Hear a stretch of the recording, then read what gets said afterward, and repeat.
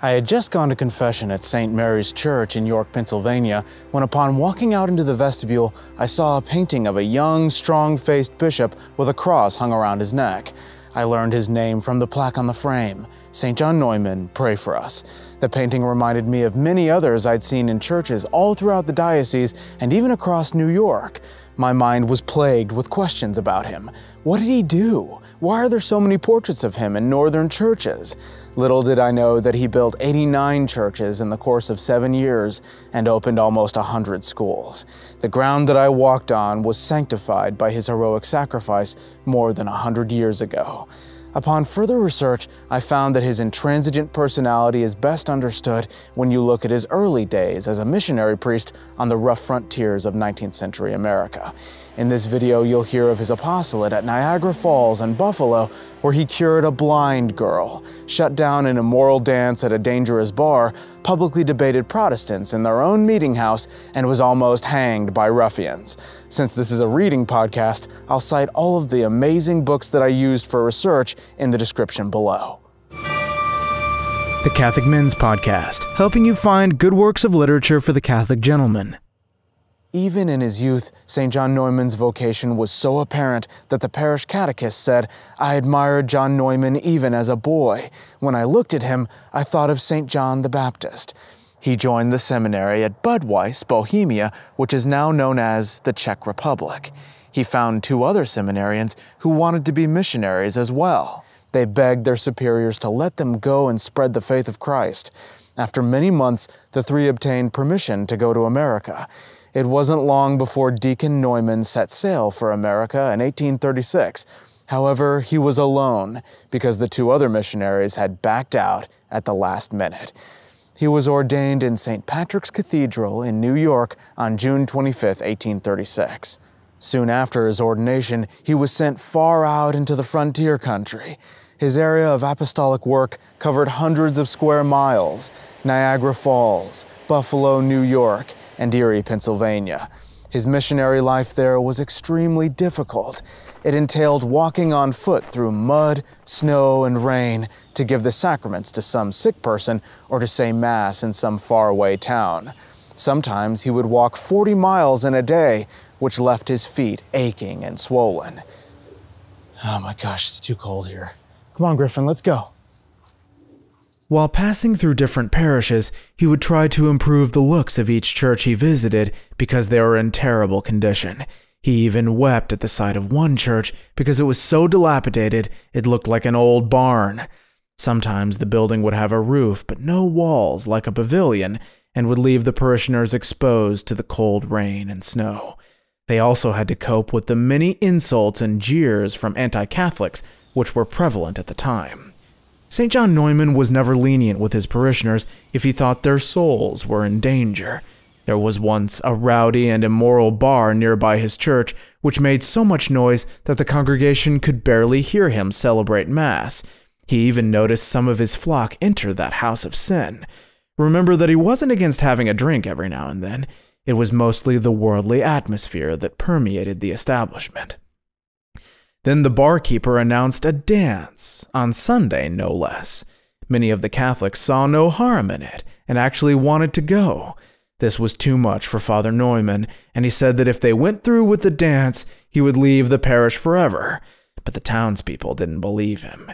He was too kind-hearted to leave. So it came as a complete surprise when, on the day of the dance, they saw him making preparations to get out of town. They all crowded around him and begged him to stay. "Then stop the dance," he shot back. But they whined in protest at this. Finally, even the barkeeper came out, and a heated argument ensued. But at the end, he canceled the dance because of the priest's insistence. After that, the barkeep decided he had better pack up and leave town, because this priest was making his business impossible. The townspeople knew to never test Father John's patience again. There was once a blacksmith who asked our saint to take Holy Communion to a sick family member who was dying. Father John immediately snapped into action and started out on his mission, briskly walking on foot, for she lived a long way off. Some time later, the blacksmith finished his work and hurriedly rode home, fearing the worst for his loved one. It was just starting to get dark when he suddenly saw men with torches in the road ahead who scuttled off and disappeared in the darkness.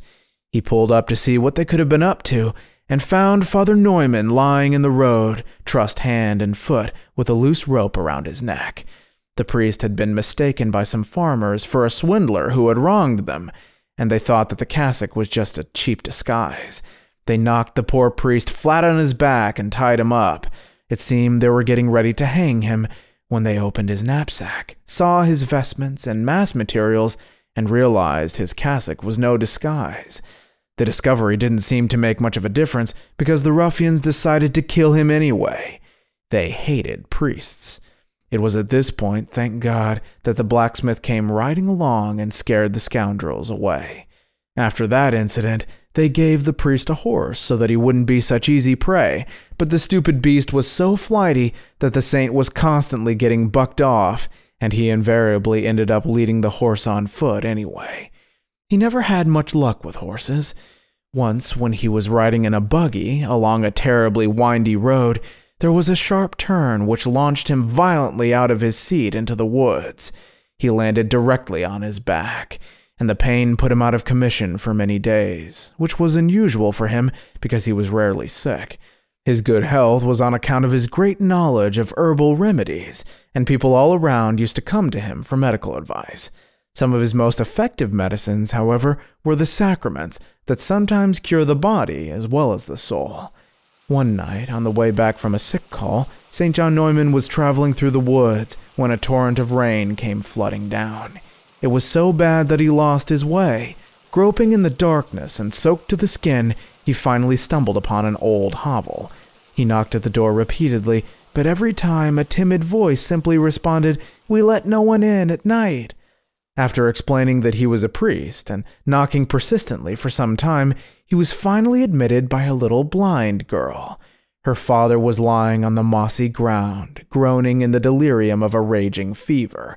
When he saw this, Father John immediately made the man swallow some of the rich wine that he used for Mass. This revived the poor man, and he asked to make his confession because he was an Irish Catholic. It wasn't long before his sins were absolved, and he had received Holy Communion. When Father John rose to leave him the next morning, the Irishman was fully recovered from his ailment that had nearly taken his life. Not only did St. John Neumann cure the father of his fever, but he also cured the daughter of her blindness. He gave her a small miraculous medal to wear around her neck, which she kissed devoutly. As the little priest stumped off through the woods, he smiled as he heard behind him, "Papa, Papa, I can see the sky." There were a great number of Baptists who converted through hearing an inspiring debate in which Father John defended the one true faith. It all began on a cold, snowy Sunday in February when he was walking up a forest path to his church. Some Baptists passing by pulled up their sleigh and asked, "Where are you going, little priest?" He knew that they had a strong prejudice against Catholics, but he accepted their offer to take him into town. After some conversation, it was obvious they were trying to evangelize him. They said that they pitied Catholic priests because of their hard celibate life. If he were a preacher, the congregation would give him a sleigh so that he wouldn't have to walk everywhere, and he could have a wife to look after him when he got home. Besides, they said to finish off their argument, we have the true religion. We have the Holy Ghost. He had to suppress a smile at their shallow attempts to win him over. With an effort to look interested, he asked how he could be evangelized. They joyously told him that he could come to their meeting house next Sunday, and he accepted. But in the back of his mind, he was preparing for a stirring debate to convert these heretics. They had no idea what they were in for. Somehow, news of the upcoming debate spread far and wide throughout the frontier, which caused Protestants and Catholics alike to flock to the meeting house on the appointed day. Father John was in high spirits, like a lion ready to be loosed. Father Pox, a priest in a nearby village, came to town and asked Father Neumann if he needed help. He responded, "With the help of our Blessed Lady who crushes all heresy, I'll manage this battle single-handed, Father Pox." He began the debate by asking if the Holy Ghost was the author of their Bible. "Of course," they retorted, "he is its author in every language and edition." St. John Neumann responded that in that case, every Bible in the room must say the same thing. since God cannot contradict himself. They all nodded in approval. Then he asked the preacher to read the same verse in 3 different Bibles. Of course, they were entirely different from one another. The people in the room buzzed with curiosity at this phenomenon. The preacher defiantly said that it didn't matter because they all had the Holy Ghost within them. They didn't need the Bible because the Holy Ghost would tell them what they needed to know. He said that he had once led a bad life as a cattle hustler. He had lied, cheated, and stole, but now the Holy Ghost had spoken to him and converted him. At this, Father Neumann asked everyone if the preacher had given back what he stole. No, they all answered, he never did. So you could hardly call his conversion genuine? Asked the saint. No, he's the same old rogue he ever was, they all agreed. No one listened to the preacher anymore after that, and he had to pack up and roll out of town. This debate caused many Baptists to convert to Catholicism because they were impressed at the little priest's solid reasoning. He became a Redemptorist in 1842 and was later raised to Bishop of Philadelphia in 1852, but the higher office caused no decline in his apostolic efforts. He took pains to visit all of the parishes he had frequented in the past and saw to it that the parishes grew and multiplied. He not only built churches, but founded schools, and is known as the father of education in his bishopric. He cared for all immigrants, Irish and Germans alike, with filial charity. He even studied Gaelic so that he could understand the Irish immigrants. This actually wasn't much of a challenge because by the time he left the seminary, he had already mastered 8 languages. There was once an old Irish woman who went to confession to him. It was the first time in many years because there weren't any priests who could speak Gaelic in that part of America. Afterwards, she said, "Thanks be to God, we now have an Irish bishop." He fiercely fought anti-Catholic sects in his diocese. The worst of them were the know-nothings. If they were asked any questions about their society, they would respond that they knew nothing. All the stress began to wear on St. John Neumann.